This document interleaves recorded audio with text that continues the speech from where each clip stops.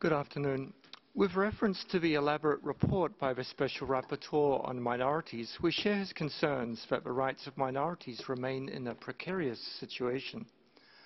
We applaud his adoption of a working definition and the recommendations for a clearer definition, because without it, some states make their own policies for simply political expediency.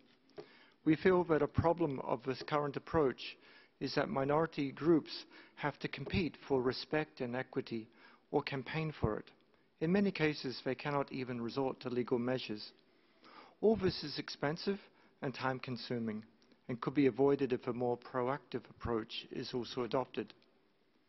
It is to reduce this perpetual tension that minorities face that we encourage the state to proactively enact policies and laws to sustain and promote diversity. A declaration on diversity will encourage states to introduce positive action programs to make diversity generally acceptable and part of a culture of a people as well as the states.